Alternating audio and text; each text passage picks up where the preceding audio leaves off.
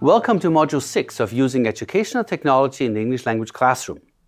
In this module, you will discover how technology is used to help English language learners improve their listening skills. Carol will begin the lecture by highlighting the connection between technology and listening in today's world. She will then invite listening expert Professor Jamie Wilken to provide advice, Leila Karatay to discuss technology tools, and Jean Beck to offer tips specifically for teaching young learners.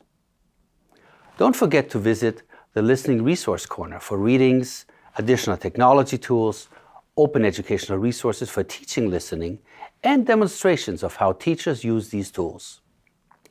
These materials will help you prepare to create a listening activity for your learners.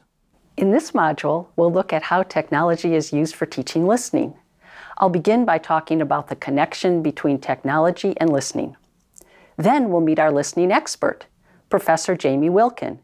We'll ask her why listening is so important for students. We'll also ask what teachers should know about listening, and we'll get her advice for teachers. Finally, we'll take a look at how technology can help in teaching listening to English language learners. Technology today provides access to many different ways for students to listen. What a great resource for students all around the world in places where English is not the main language. These students have access to English they can listen to through the internet. They can listen in on what's happening in the English-speaking world. They can also listen to what's happening in places where English is used as a lingua franca.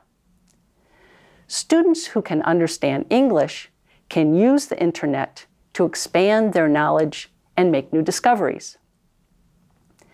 Teachers can help students get started by selecting resources from the internet to help teach listening. We'll take a look at some of these resources in this module. Let's start with two examples of listening activities on the websites of the U.S. government. One is on the Voice of America website, and the second is on the American English website. The Voice of America website, in the English Learning section, contains news stories in video format with audio and subtitles. The videos allow the students to listen to current stories that bring them news from around the world. One example is about an unmanned spaceship from the U.S. Space Agency that was on a test flight. It provides great listening material for students because there are a lot of visual cues that the students can use to see what's going on. They can get meaning from both watching and listening. In the picture shown, you can see the spacecraft and the moon in the background. The videos also include the subtitles that provide text that goes along with the audio.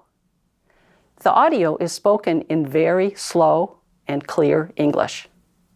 So these resources are really ideal for bringing current and interesting materials into the classroom with English that is accessible for learners. Plus, after you introduce this website to students, they will know where they can find a constant source of current information in English. In the next video, we'll take a look at the second example, the American English website.